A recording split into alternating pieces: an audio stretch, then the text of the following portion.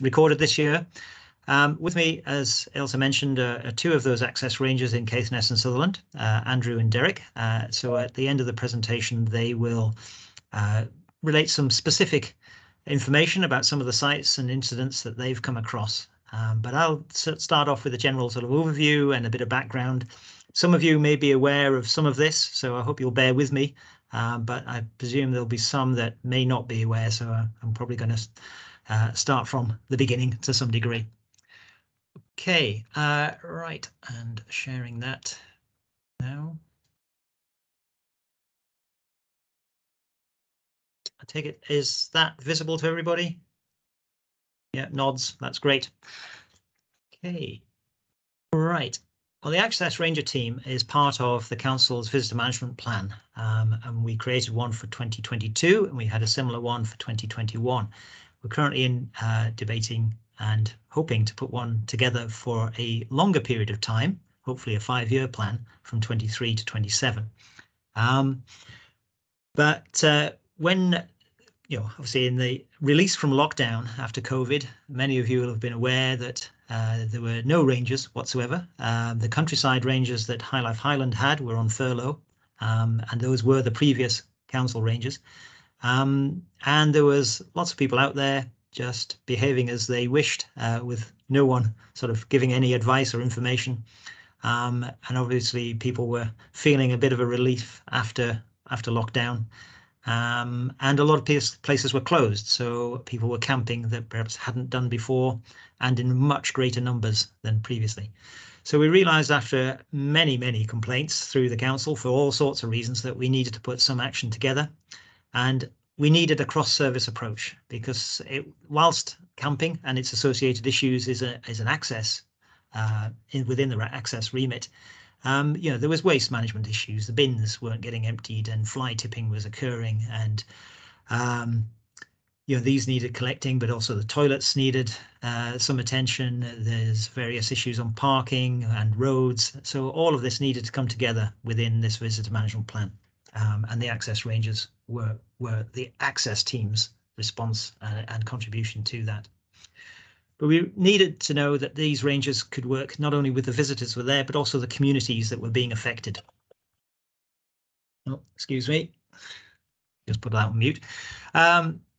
So yes, we know this is very important, that the rangers need to work with both sides of this, the people that actually live and work here, as well as those coming to stay and visit. So, sorry, went a bit too far. So we advertised and recruited a team of rangers, got them kitted out in a uniform so that we're instantly recognisable, and so that people were aware why they were coming to be spoken to and about what, and with an instantly recognisable van too, with the national logo, so that even people from outside this area may have seen this logo on their local ranger service, whether it be a local country park down in the central belt or elsewhere in Scotland. So, a lot of the people, as they sort of escaped their, urban dwelling, perhaps expecting the far north to look like this: blue skies, empty beaches, the idyllic setting to escape having been enclosed in 4 walls for many months. But after a period of time, obviously, this is the sort of thing that they were coming across, and no doubt have seen it close to where you are too. So full car parks, camping all over the place, toileting in the bushes and overflowing bins. And those problems are just extending. These campsites sometimes get abandoned, fires, getting more than just wood burnt in them. And the disposable barbecue is probably one of the banes of the ranger service. So those issues, we've touched on them, the traffic management, cars that are just, there we go. Cars just abandoned by the roadside, even with double yellow lines. These are car parks overspilling and verge parking, making it difficult for either bus services or emergency services to get through. The irresponsible camping, which is just the amount and the size of these, is just certainly not appropriate under the access code guidance. Abandoned campsites, people buying cheap tents and then just leaving them behind. Outdoor toileting is part of the camping issue, but just going behind bushes in sometimes in inappropriate places, and the quantity that seems to develop over time. Those overflowing bins with a vast increase in number of people visiting. The litter, sometimes it's not just visitors. This is probably fly-tipped. Local people are sort of contributing to some of these problems too. The fires, with wood that's either chopped down or taken from felling sites. Sometimes it's even stacked timber that can be burnt on these fires. And it leads on to community frustration and things that just aren't really helping the matter in the long term, or providing a good picture to those that we want visiting our area. So blocked roads, blocked parking areas with silage bays, locked gates, signs that maybe are a little bit inappropriate, and we can work with people to have a more appealing sign and give correct information. So the role of the rangers is to promote and encourage that responsible access, to talk to people, give the right advice, give and information on what they can do, where to go, the best places to see things. So it's friendly, welcoming advice. It's certainly not saying being a hostile approach and telling people just what they can't do. It's more what they can do and how to do that in a considerate manner. And so engaging with those visitors and also working with the communities on trying to find solutions that would work for everybody. They patrol an assigned area on a regular basis. It's usually 3 days a week, at least 3 days a week. That may be a Friday, Saturday, Sunday if they're the busiest days, but sometimes that's adapted in certain areas. And I think Andrew mentioned that because we've discovered that certainly the Durness and Northwest corner is often busier on a Tuesday and a Wednesday due to travellers going around the North Coast 500. And then as they patrol, they provide data monitoring those sites and report to different services should issues have arisen. And in the course of doing that, developing the relationships with land managers, owners of various sites, but other organisations, whether they have ranger services themselves, like John Muir Trust has a ranger in Sandwood Bay area, but also other organisations.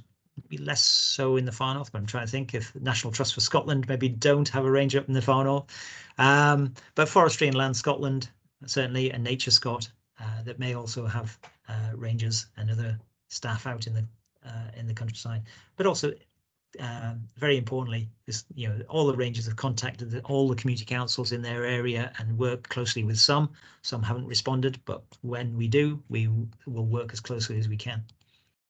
And in between times, they will undertake any site maintenance and repairs that might be occurring on some of these sites and monitor the core paths. And this is work that we hope to continue in the winter as well, so that it's ready for next season. So we have 18 rangers and 4 seasonal visitor site wardens around Highland this year. That's the sort of breakdown of them.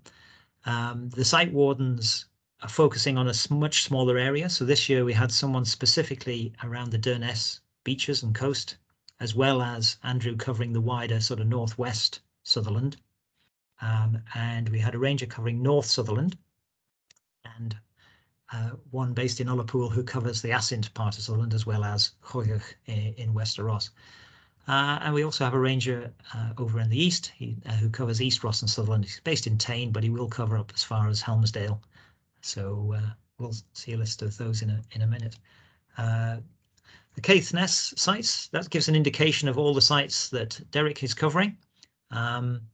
See if he gets information about other sites that need a quick check or maybe causing an issue, he will go out to those, but you'll see that predominantly around the North Coast 500 route, but a few inland as well.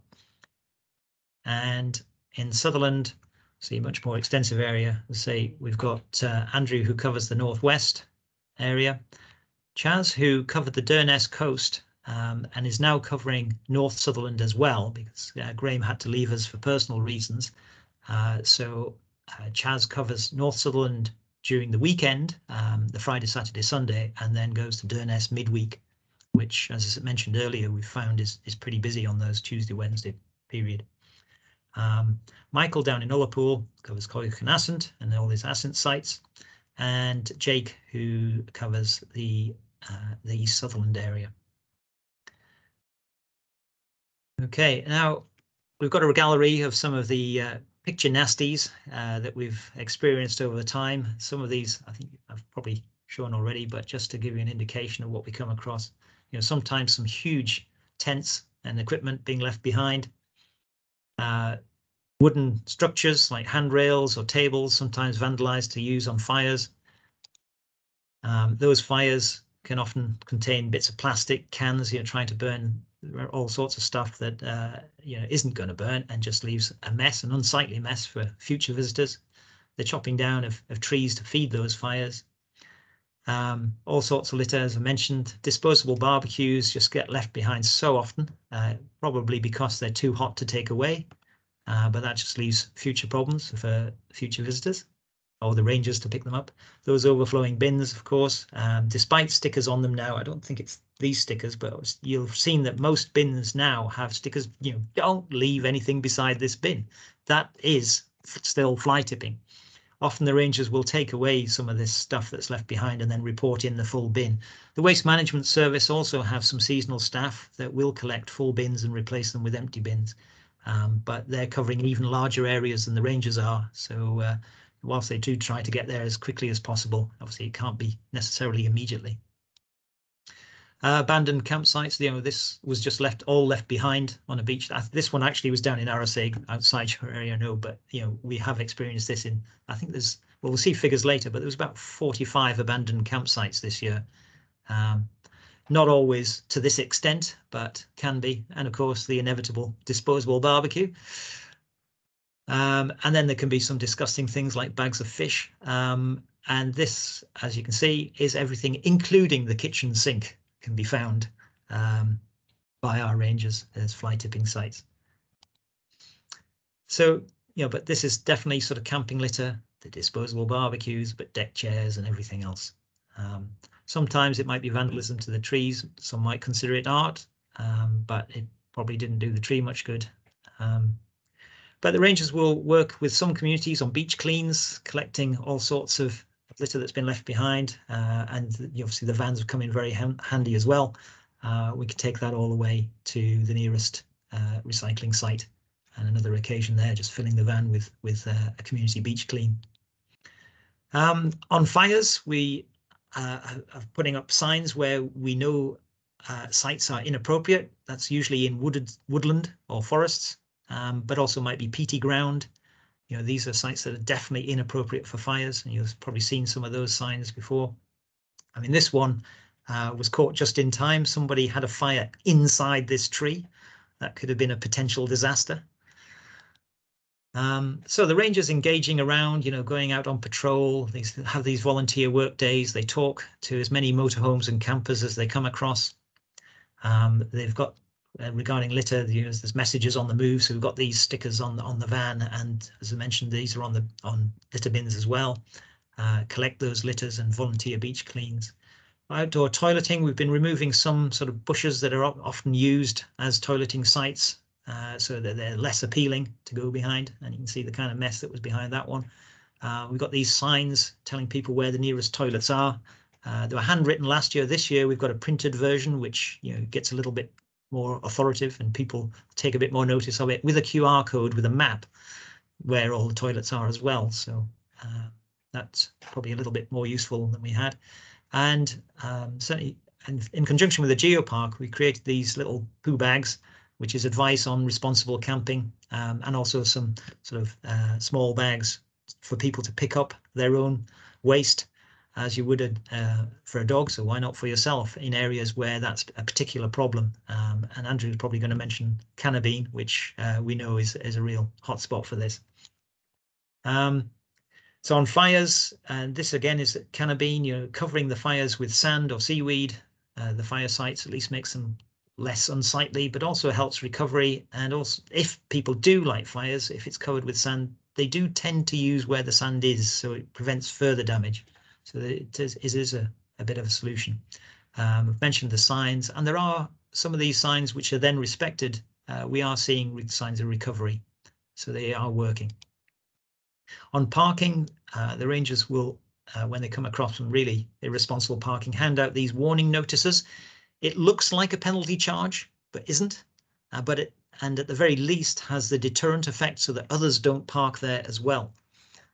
Sometimes some people get a bit upset when they think they've got a charge, but you know, we'll explain that situation to them and hopefully calm them down after that. We've been helping the parking services team put in no overnight parking signs in a few locations you might have seen around. I think there's one at Kinloch Burvey, and I think Andrew and Derek will probably mention one or two others. And this barrier fencing, I think this is one that was put in at Durness by the community, but we've been doing similar fencing. I think some at Strathy in the north, and I think Derek's done some in Dunnet as well. So we'll put in some of this diamond rail fencing to prevent people driving off and outside car parks. We've got this generic motorhome leaflet, and I know Venture North have produced one for the Caithness and Sutherland, so we're using that one too. So sorry, I haven't got the picture of yours on there. Perhaps I should have replaced that one. But hopefully you've all seen that. But we find that as a very, very useful sort of introduction to people, you know, asking them if they've got a copy of this leaflet, and they're usually very grateful for it, providing information that they require for their trip, and also you know, where facilities are. So the Rangers, so that public awareness, is on that regular patrols and that face-to-face engagement, that recognition by everybody. We have a Facebook page too, which I think some of you are aware of and are following. You know, we've got thousands of followers on that now, and it gets especially on the controversial issues, gets very high involvement and engagement. There's numerous news releases been put out by our communications team with this responsible messaging that the Rangers are putting out every day, but also that's put to a wider audience, and that continued communication with the communities and developing those relationships. So when it comes to monitoring and the data, and perhaps this is something that you're particularly interested in. So we collect information on these items. Hopefully you can see that. The parked cars, motorhomes, tents, fires, litter, toileting, the number of people the Rangers see on that patrol and then speak to, and other details like whether they've issued notices or reports to other services in the council. So for Sutherland, this is what we've got. I've included the 4 areas, and I know part of those are in Rossshire, so I hope you forgive. I couldn't quite separate those out. That would take quite a bit more time to separate Caithness and East Ross and Sutherland.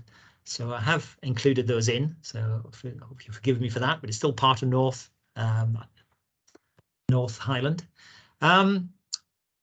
Right, I mean, I can leave that up for you to absorb the figures yourself, but I'll highlight some specific items here in comparison to the totals in 2021. That see, we started a bit earlier this year, and we did have one extra person with Chaz covering the Durness area, and so the number of sites monitored and visited is considerably higher this year than last year, and therefore the number of patrols is also a bit higher. But even when you take that into consideration, the number of cars and the number of motorhomes is considerably higher than last year. So there seems no let up at all in the number of motorhomes that's visiting the north. In fact, potentially quite an increase. But where we do see a bit of a decrease is in the number of tents not on campsites. So the informal camping has gone down a wee bit. But there's still issues related to camping, even with those sorts of numbers, such as abandoned tents. We still had 2 in the north, and the fires. So perhaps all those fires may not just be overnighters, but maybe day trippers, or it may even be motorhomers that are lighting fires as well. And 14 of those fires had to be put out because they were considered a risk, or certainly in an inappropriate location. Which is very similar to last year, even with a higher camping number. It's only 2 different.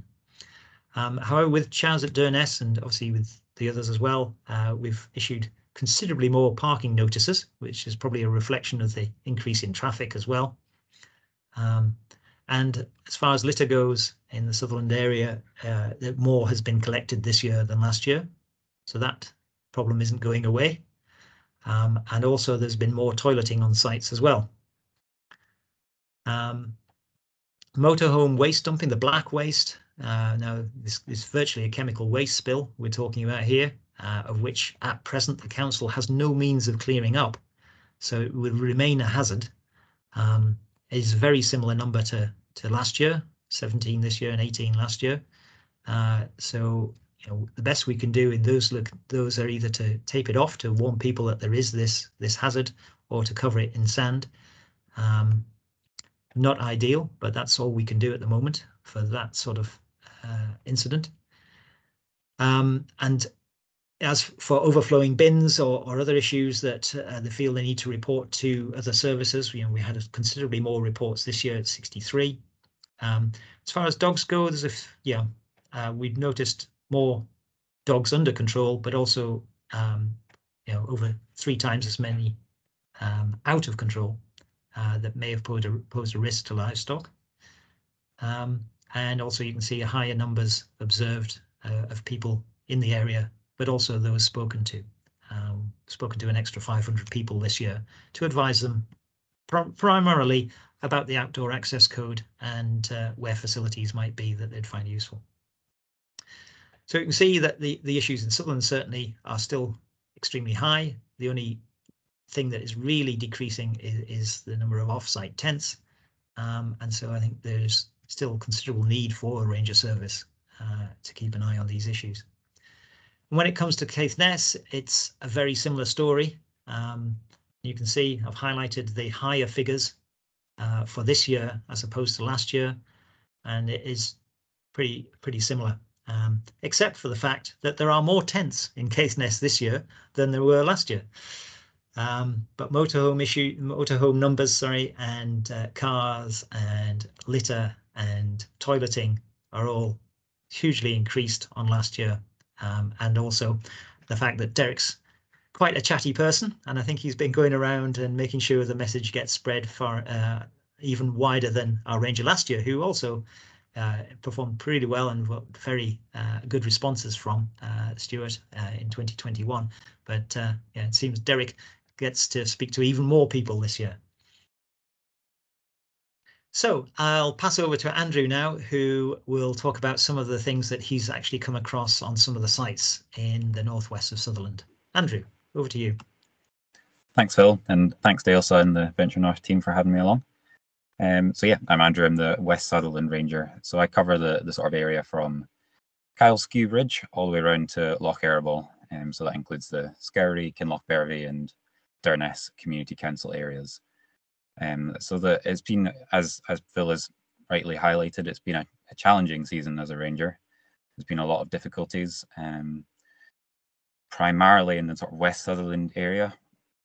Fires and off-road driving seem to be very common problems that I'm coming across. So this is a picnic site over near Kyleskew in a lay-by, and then we have fire sites at Shegra in the top and the middle, and then on a lay-by by Loch Stack on the right-hand side. And then the lower middle picture, that's from a vehicle driving off-road and completely ignoring the rules of the road and taking their vehicle onto soft, muddy ground and damaging the verge at Kinnabeen Beach. You hit the next slide, please, Phil. And the other significant problems we have are, as I'm sure you're all aware, toileting, particularly at Kinnabeen, is still a significant problem.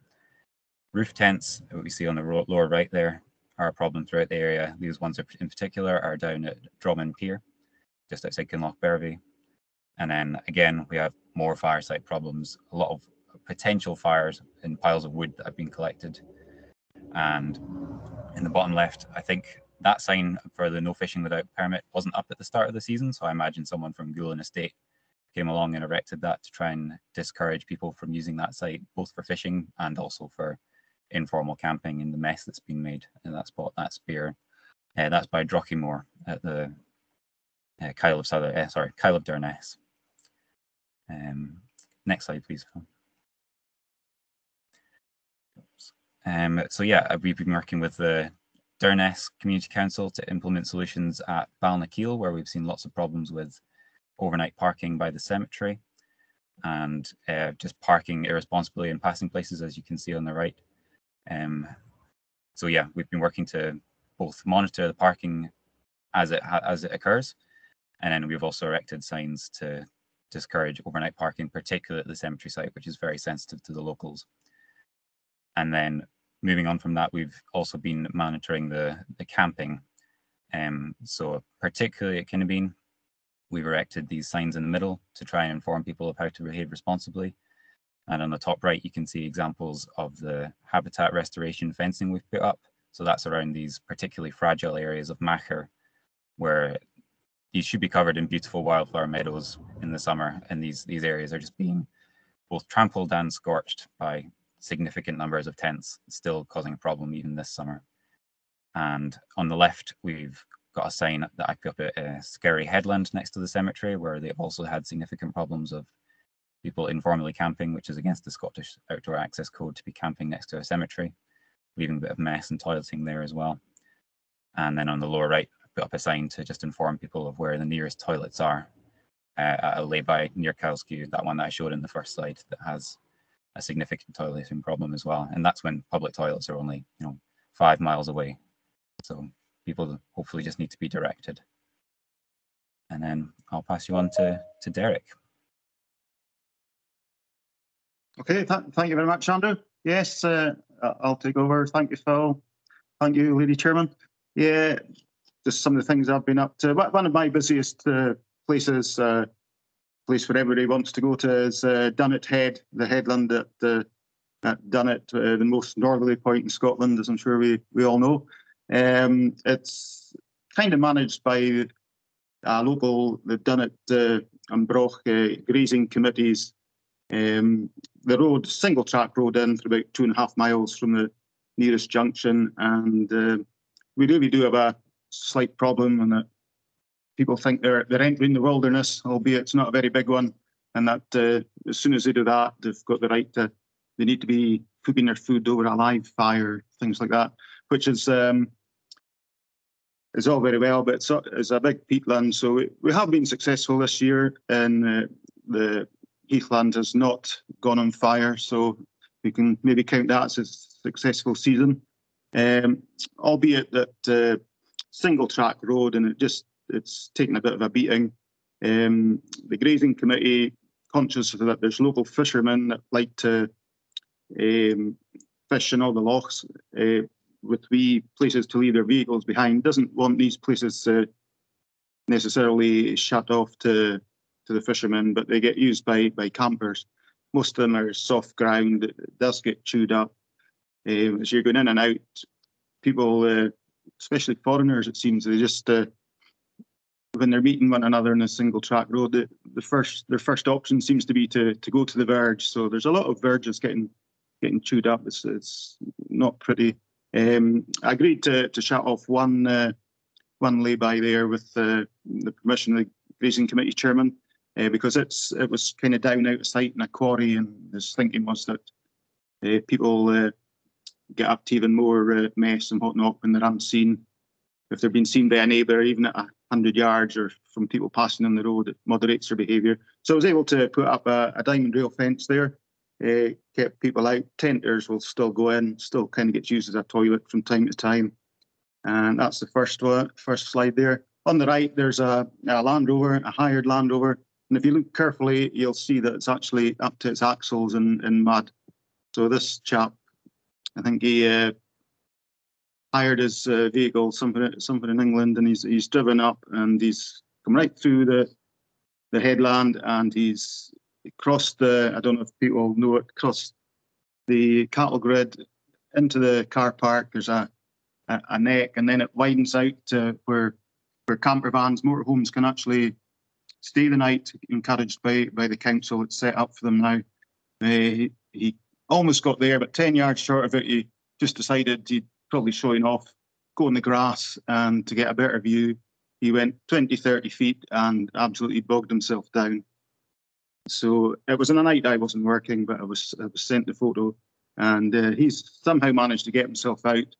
I'm sure his kit included a spade, but he didn't see fit to even try to fill in the absolute mess he's created and left behind. Just huge troughs that could be there for years if they're left to themselves. So that's the downside. Just ignorant people making a mess of our lovely landscape. So we'll try and stop that from happening. If I'd been there, it would have been no, you can't do that. But obviously he slipped through the net.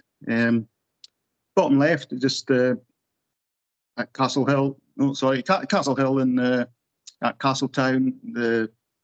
They had a big information sign for a lovely walk there around the old slabstone quarries.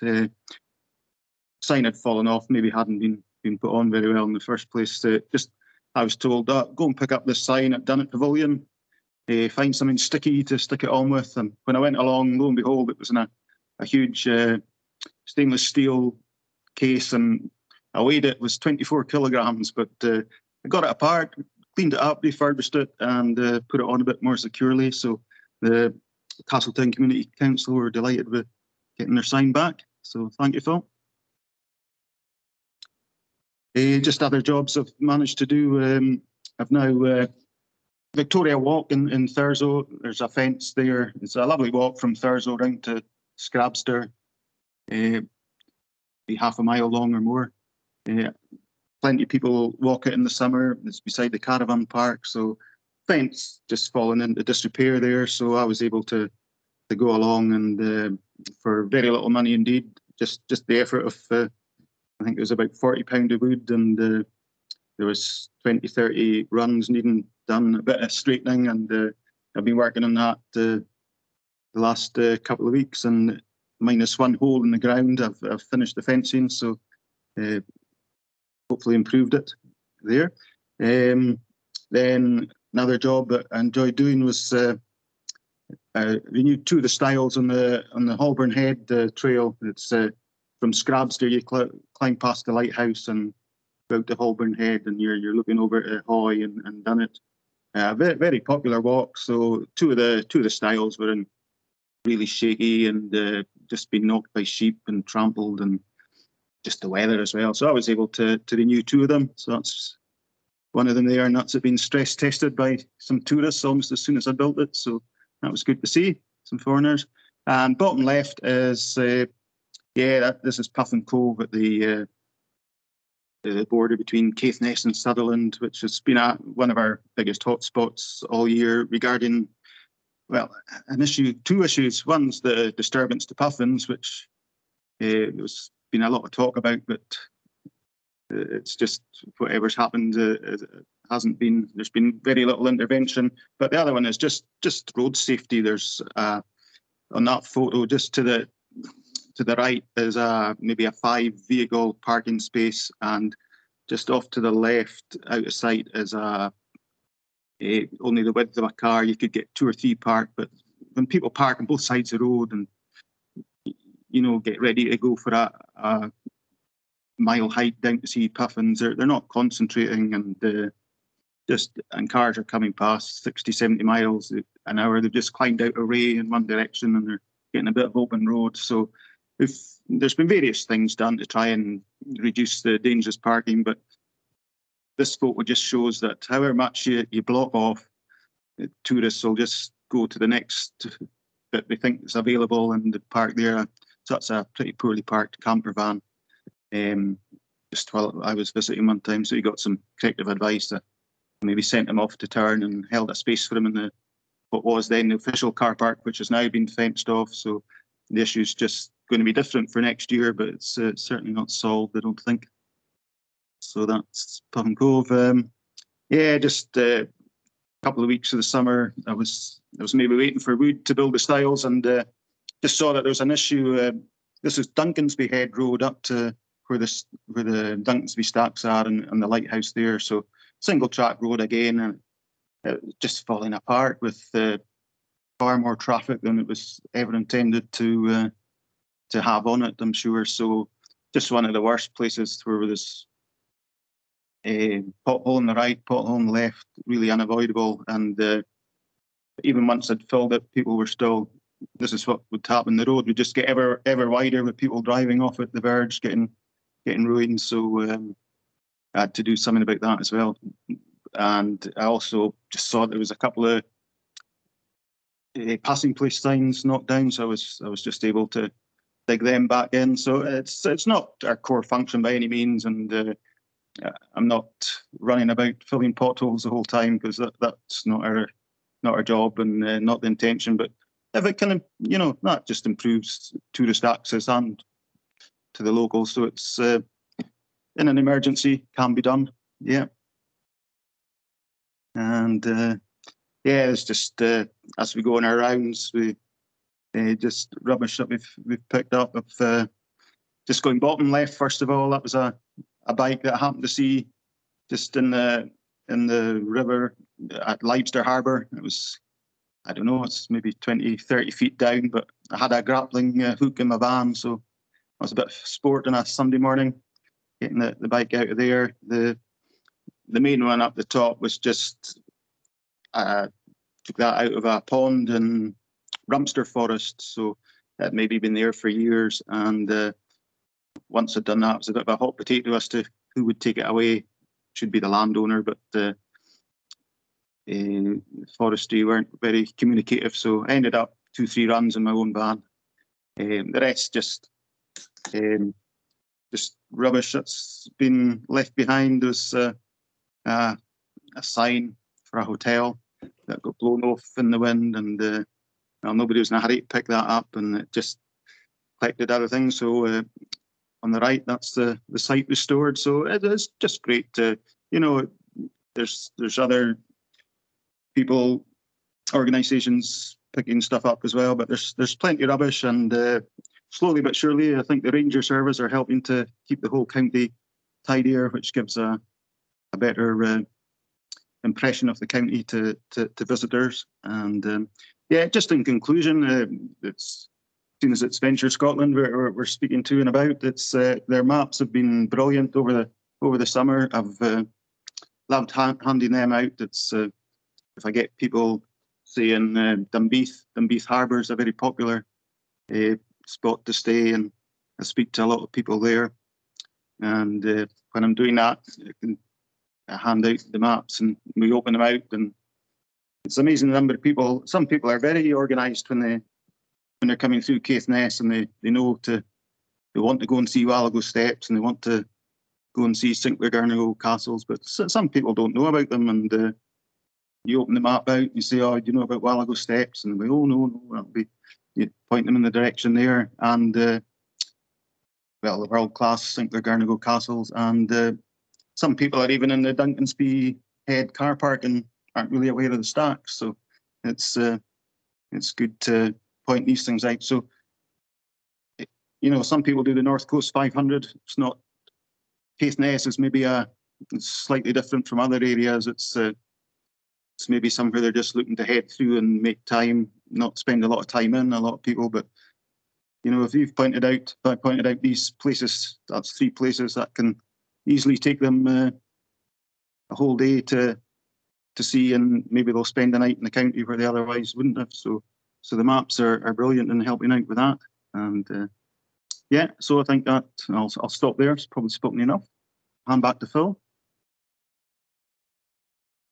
Okay, well, I think that's probably given you a good flavour of what we've got into the sort of busy areas around the county. Obviously, you've got the other rangers too that I mentioned, probably finding very similar situations. And as Derek said, I know they find Venture North's map extremely useful. So thank you and well done for producing that.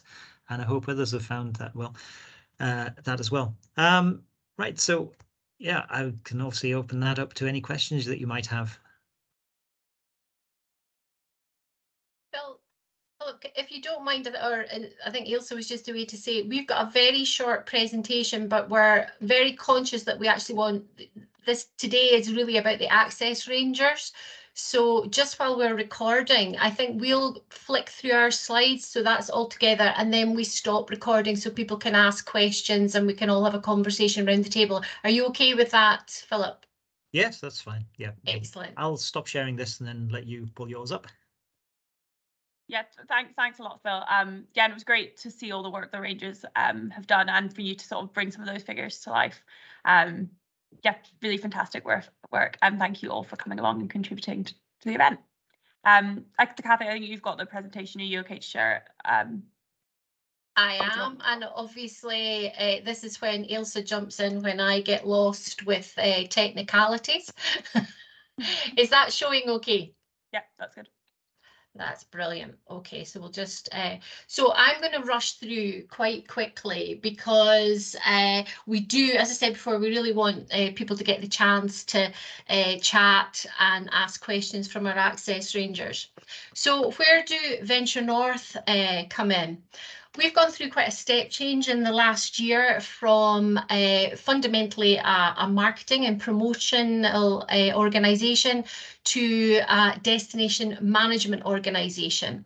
So that involves lots of different aspects, including visitor management, workforce development, net zero agenda, and business support, like for instance, providing this talking tourism so we can get our communities and businesses and key stakeholders around to talk about the issues and the positive and the negative as to what's happening in the region.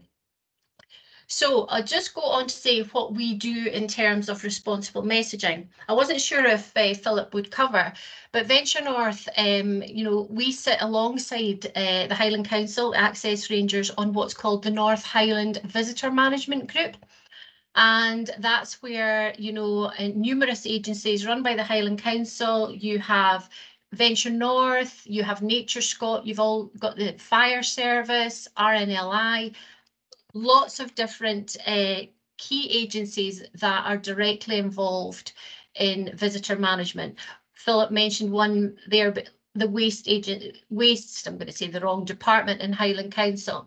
So actually during the peak season, we meet twice, you know, twice a month. It goes down to once a month. So this is where we work with the agencies to hear on the ground what, you know, where the issues are, what kind of things are happening.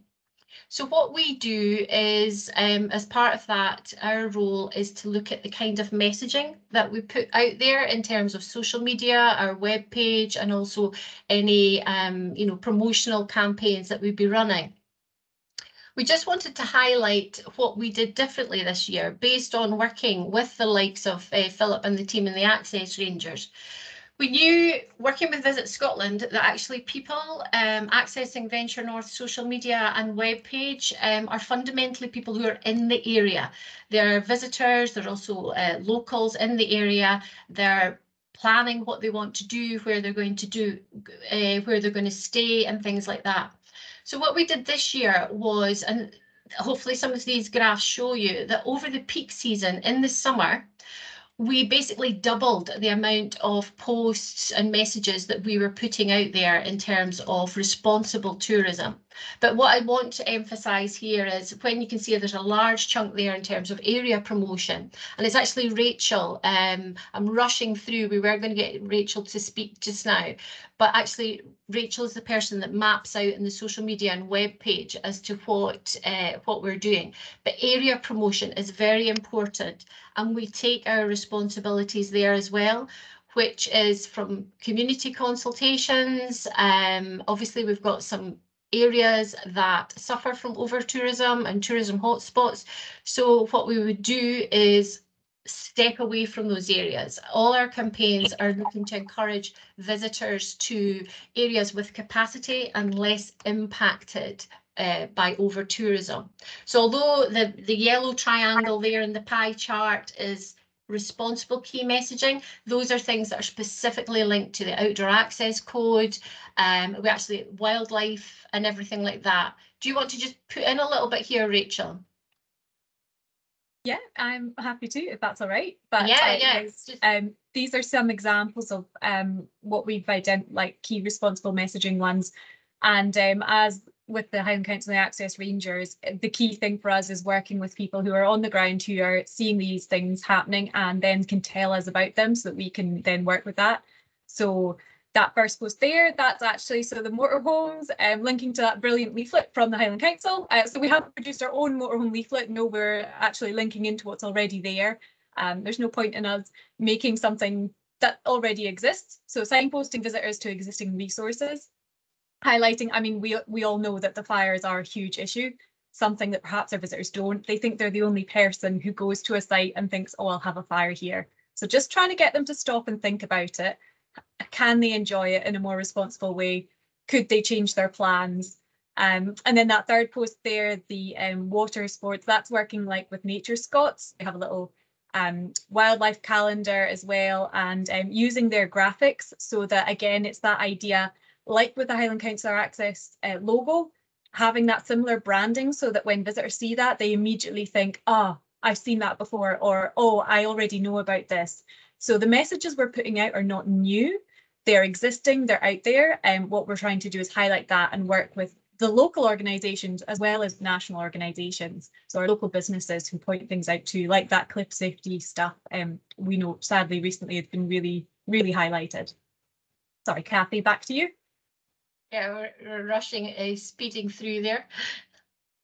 So one of the good thing is we'll be able to share this, and I think some of our slides are quite self-explanatory. So the other area I mentioned was our promotional campaigns, specifically looking at different times of the year, like autumn and winter. So hopefully you've seen in the press and on social media the focus on that. So it's trying to encourage, you know, visitors to think beyond those very busy seasons when really we get overstretched, and encourage, you know, reasons to stay in the area or reasons to visit at different times of the year, specifically that sort of autumn winter period. And you can see links, the time of year and also the spread of the visitors. So certainly working with communities and businesses that have capacity to accept visitors at different times of the year, but also there are areas specifically say in the east and in central and East Sutherland who have capacity actually for visitors even during the peak season. So those are the kind of things that we like to push and, you know, build awareness. You won't necessarily see all these marketing campaigns. They're obviously being targeted at visitors out with the area, but and I'm glad Ailsa's just sharing some links to some of them for us. The other thing that we have done in this year as well is actually build itineraries on our webpage. And again, this is about targeting visitors who are actually in the area and highlighting some of these different routes, areas that are, you know, basically not suffering as much from over tourism. So those are the kind of, in our first year, we've really focused on doing that. So hopefully you'll get a bit of time. Please go to the webpage and on social media and learn a little bit more about that. I'm not going to show the video, so hopefully this will do, but you'll get that in the presentation just to save us a bit of time. Oh. And it did go, but never mind. And here's the map that I won't go over and above about that, but actually team-wise, we were so grateful to hear that the Access Rangers were pleased with this. We printed 25,000 of them this year, and Ailsa and Rachel, you know, had a real joy of living through a nightmare of getting them distributed, and also to make sure that they went to the key areas in the area. But one of the differences, or the significant difference that we did to the tourism map, was to focus on infrastructure. And that was to help visitors be aware as to say where the next public toilets are, you know, where's a responsible area to dispose of your waste. And actually the tourist information, there was a QR code that would take them to the web page. So the focus was really on infrastructure.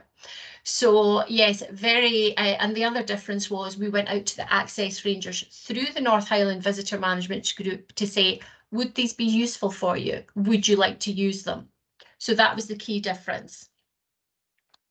For us, and I'm going to finish very quickly so we continue, and we'll share this later, is about the different ways to stay in touch with us, and so that we can effectively work as, you know, a tourism voice for both communities and businesses, both regionally, but also up to the national organisations like the Scottish Tourism Alliance.